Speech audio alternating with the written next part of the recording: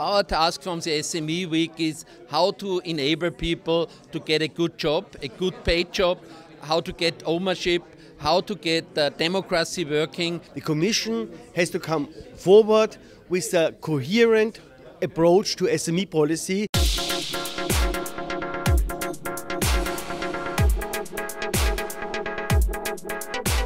Europe will only come out of this economic crisis and will create enough growth and jobs to reduce unemployment in Europe if private investment kicks in.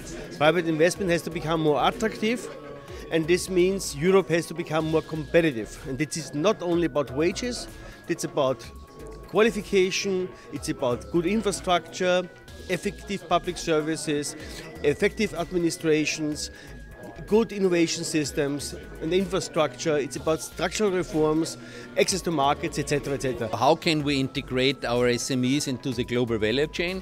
How can we make them active to export? Because export would increase our buying power. Because if a lot of people work and make production and services, of course the buying power of our people is going up.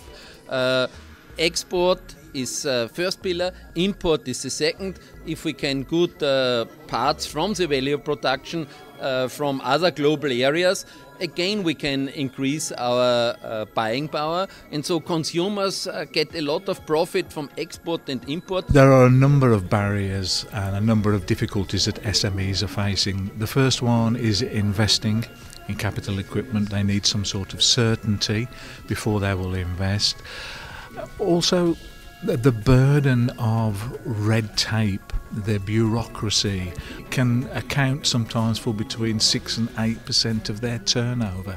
The amount of effort they have to put in complying with environmental and health and safety legislation. On the European level, has to make progress to create more business opportunities and to improve the European infrastructure on digitalization, on energy provision, on transport, etc., etc. We have to not only to support research, we should support innovation processes. That means research has to become a business opportunity and not only something for the library. The biggest challenge is not necessarily from the new markets, it's not necessarily from the Far East.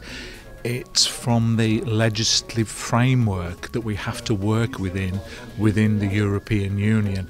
If this can be simplified, we can have better regulation.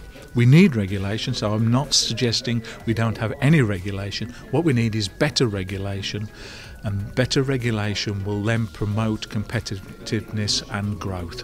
If we can create self-employment, new SMEs, startups, that would be the best help for the big international companies, and only if big international are successful and the whole value chain and the suppliers work together, then Europe and all of us will have the right profit.